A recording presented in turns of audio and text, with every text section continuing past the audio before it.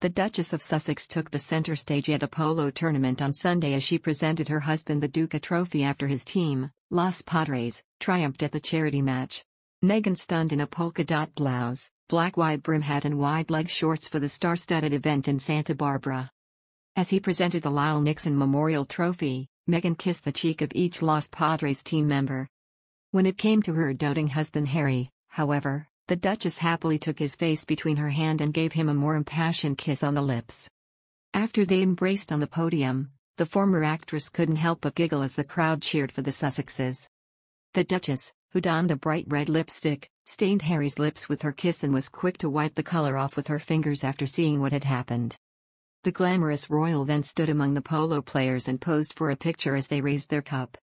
The charity match was organized by the Sussexes and was in support of several local charities, including Food Back Santa Barbara County, Heal the Ocean and Com4Kids.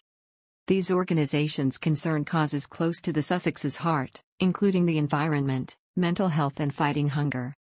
Among the attendees at the match there was comedian and actress Rebel Wilson, who shared a photo with the Duke after the match.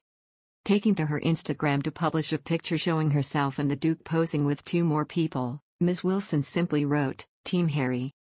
Another attendee was Amanda Wynne, a social entrepreneur, activist and founder of Rise, a civil rights organization.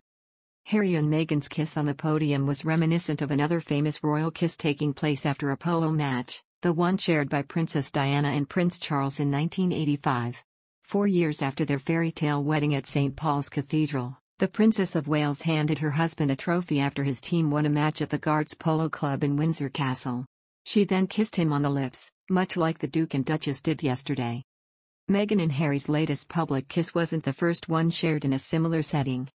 In other news, the Queen has been warned that Prince Harry and Meghan Markle's presence at the Platinum Jubilee next month could result in them being an unwelcome sideshow to her special weekend.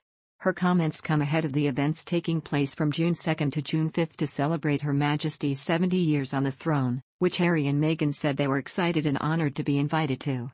But last week royal commentator Camilla Tominey said it is important the Duke and Duchess of Sussex do not take away the limelight from working members of the family, including Princess Anne, the Duke and Duchess of Cambridge and the Earl and Countess of Wessex.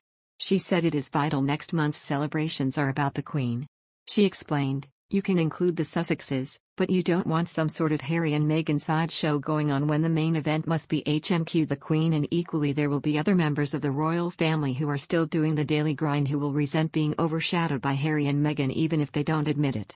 You're not going to want to have the likes of Princess Anne and the Earl and Countess of Wessex for instance who day in day out plant trees, unveil plaques and go to the openings of royal envelopes only to have the media completely focus on Harry and Meghan who aren't playing a role at all in the so-called family." Many online royal fans appear to agree with her statement, with one saying that their self-serving antics could draw bad attention to themselves. Another even said that the pair should not have been invited in the first place following their public criticism of the royal family. Meghan and Harry will not be seen alongside the Queen on the balcony of Buckingham Palace after Her Majesty decided the privilege should be reserved only for working members of the firm. Their upcoming visit will be the first time the Queen meets Prince Harry's US-born daughter, Lilibet Diana, who is now 11 months old.